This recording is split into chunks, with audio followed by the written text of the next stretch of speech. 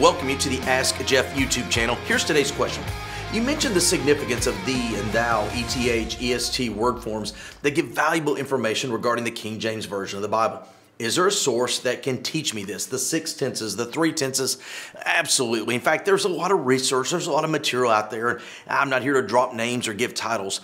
But really, I think the key, and you can Google this per se, is go look up the long preface to the King James Version. Now, the long preface, you know, a book typically has a preface, a page or two, describing the intent of the author, the reason for the work. But the long preface is actually a letter that the original translators wrote describing the purposeful language that they were using in the specific translation of the original tongues known as the King James Bible. And so when you see the these and the thous and the ye's and all these different things, they explain the usage and the why.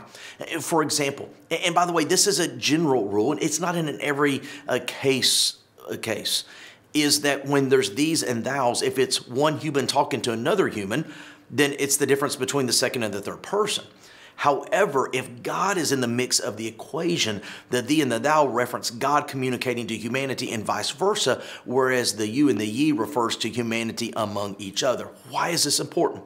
Because using these words that we oftentimes seem so archaic helps you understand who's talking to who when there are multiple entities, including God himself, as a part of the conversation. Now, the verbs that end in ETH or EST, obviously there are times that it's a simple tense of it's a second person or a third person, but there's a lot of times where it's conveying, per the question, the 6 tenses of English or of Greek versus the 3 tenses of English. For example, in English, I ran, I run, I will run. Well, in what we know as Greek, you can say I, was running, stopped running, will never run again, or I've always been running. It's very hard to communicate with 3 tenses. And so oftentimes those EST and ETH endings on those verbs give us an idea of that case system in Greek that just doesn't exist in English. But the real question was, where can I go to learn about these things? There's a lot of good tools out there. But I would suggest just beginning by researching the original, what we call long preface to the King James Bible. Explains word usage, explains why they use the words they use, the tenses they use, etc. It's just a pretty good tool for helping us understand that when the translators gave us what we know as the authorized or King James Version, they were doing everything they can to make it as easy as possible to understand who's speaking to who and the case and or the tense of the noun or the verb being used in our modern day system. Here's the last thing I want to share with you about this question.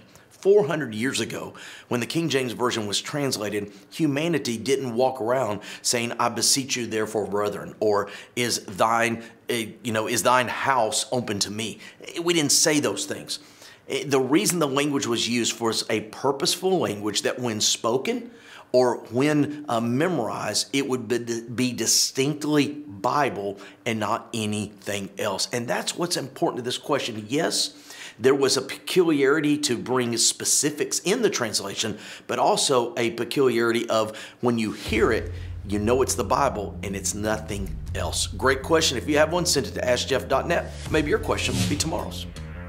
Thanks for being a part of today's daily question. Now, we answer a question each and every day. Please feel free to submit a new question at askjeff.net. We may not have gotten to yours today, but we eventually will continue to be a part of this. Subscribe so you don't miss out on a question every day.